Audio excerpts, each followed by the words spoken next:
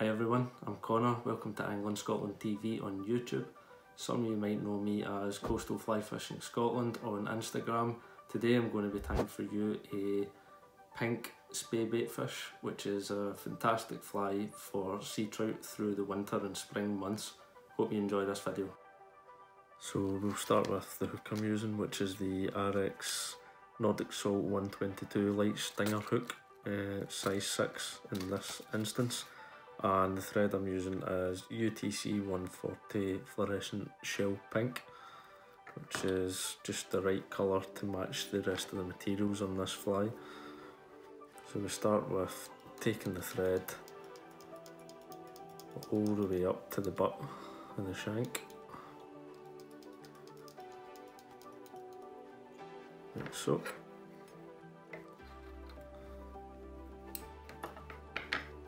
And then the first material we tie in is Ripple Ice Fibre Shrimp Pink. I normally just take a small pinch of this, just sort of twizzle it through your fingers like so. And you're wanting 3 inches off the end of the hook shank there.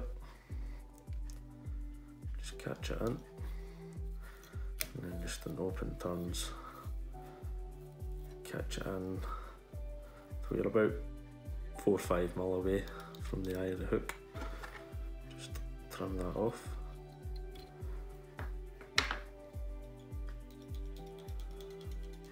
Screw it all down.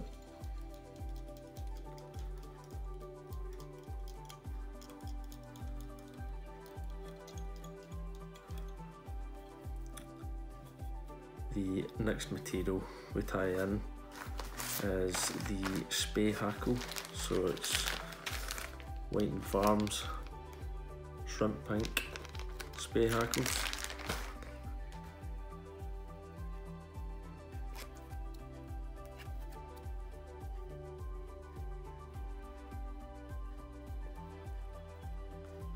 And we catch this in by the tip, much like we would if we were tying a Resin shrimp.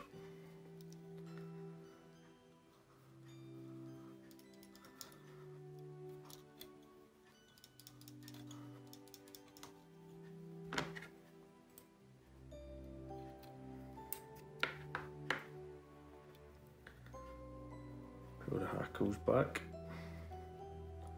like so.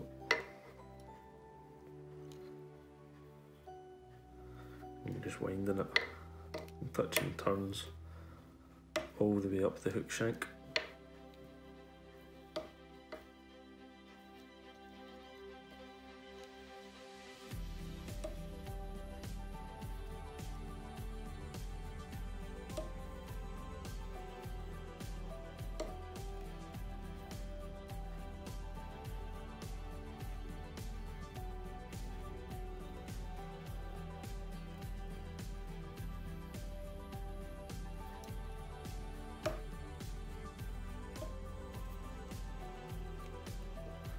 Pulling the fibres back, making sure none of them are caught on the stem of the hackle,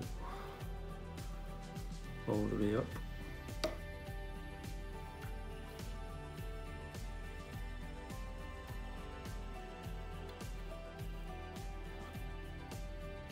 You can already see how much movement you're going to get in this fly. Fantastic fly for catching sea trout in the winter and spring months.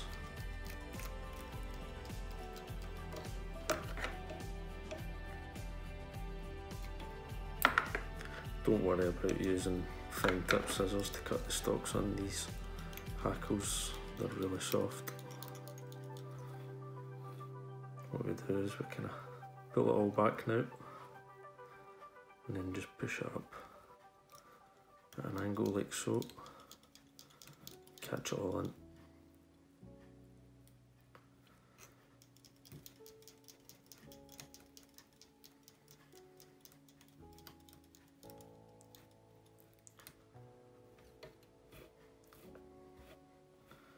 Look at the movement in that. Next we've got our SLF Saltwater Dubbin Shrimp Pink, Fluorescent Shell Pink I should say.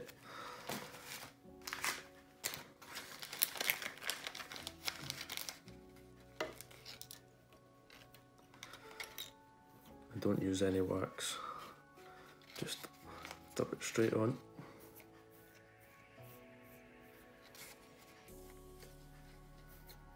You can be quite generous with how much you put on the thread.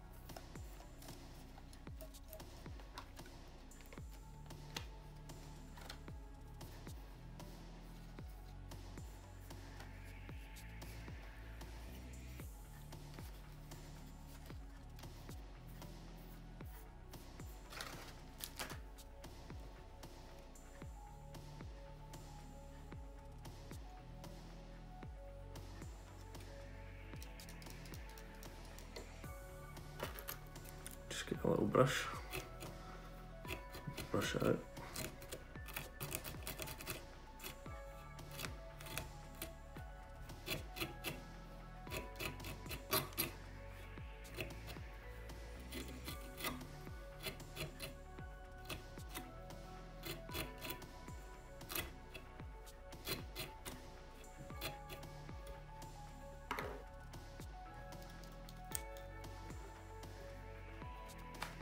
Get some more rippleized fibre.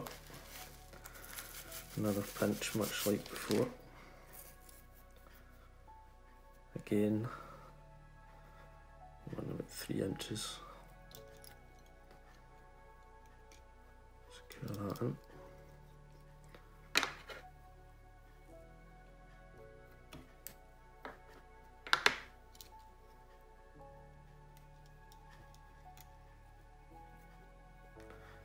You get another Spey Hackle. This one's slightly longer, the fibres, than the previous hackle. And again tying in by the tip of the feather.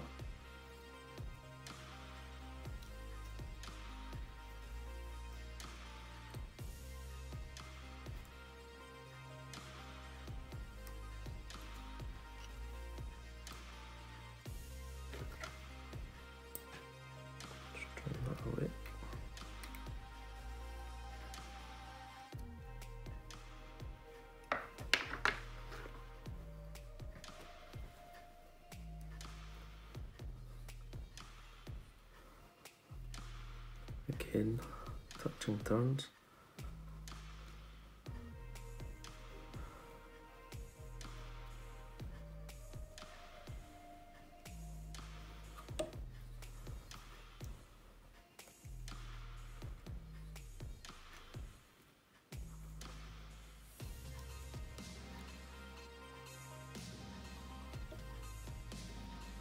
What I tend to do to build the bulk up on the head a little bit is I just go back over previous turns.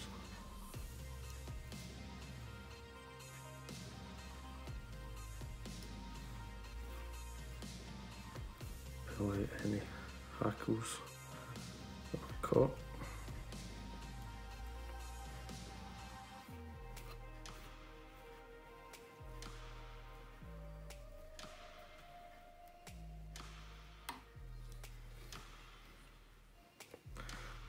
Start to see the thickness of the stock. It's getting a wee bit too much to turn over the top of the previous turn, and it's time to catch it in.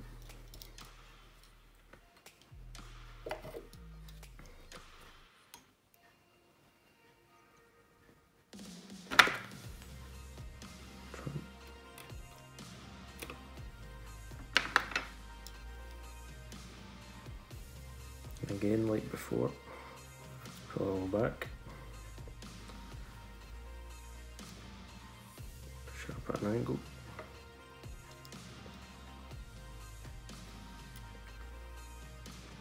just try and get the end of that stock.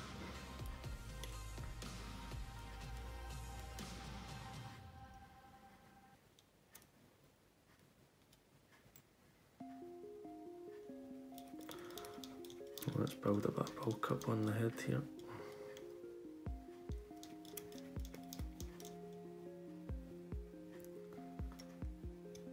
Cover the end of that stock.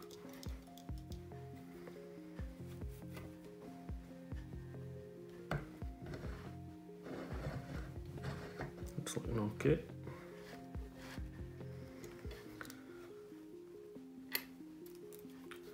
Try whip finish.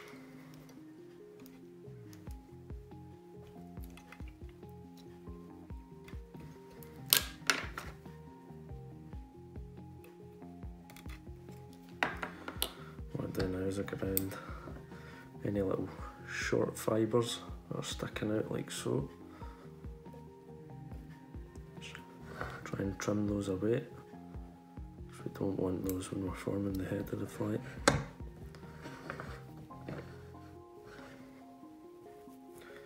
Sometimes do is do that, push it forward a little bit. You see some of the shorter fibres sticking out.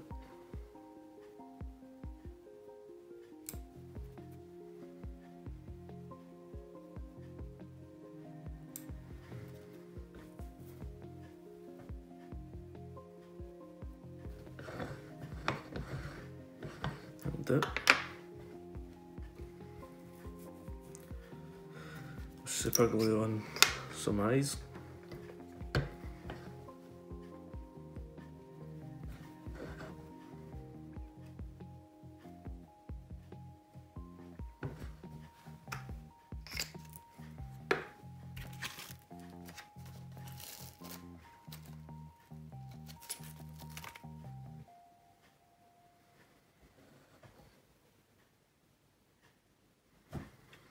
Leave that on all second.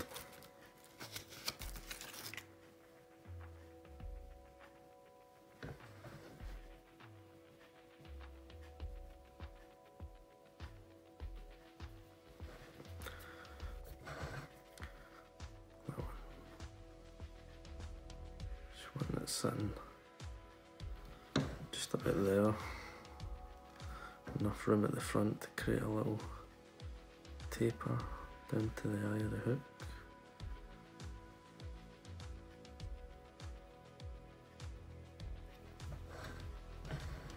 Done. Now, to form the head of this fly, we're using Gulff Fatman resin. Been using this for quite some time now. In fact, I think I actually bought a bottle of it when it came out, and it's a thicker resin than most, sets really fast, solid, don't need to leave flies lying out in the sunlight for extra hardening or anything like that. Just a really good resin. Just get a good dollop of it and just go around.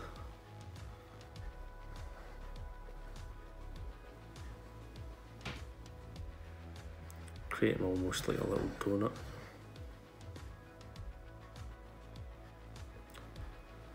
It's amazing how much you can play about with this stuff because of how thick it is.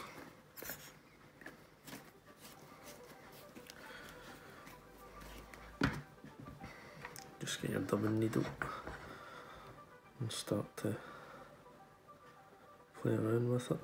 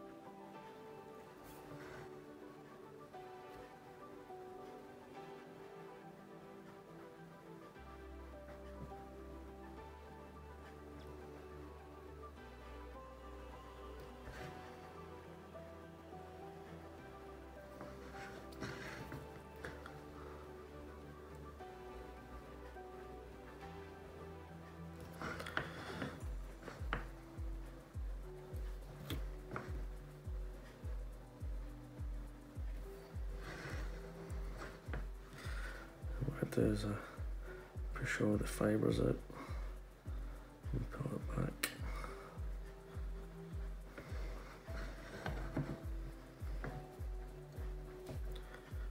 That helps sort of taper it into the body of the fly.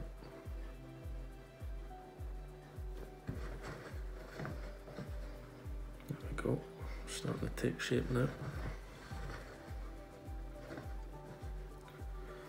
And then we just set that with the Gulff UV torch.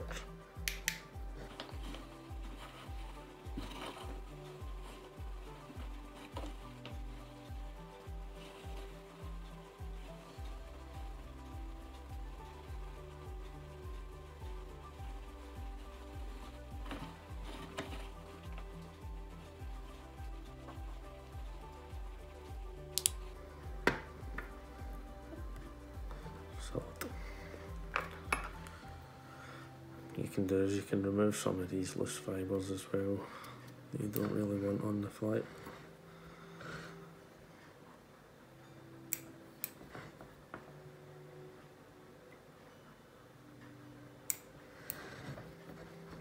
So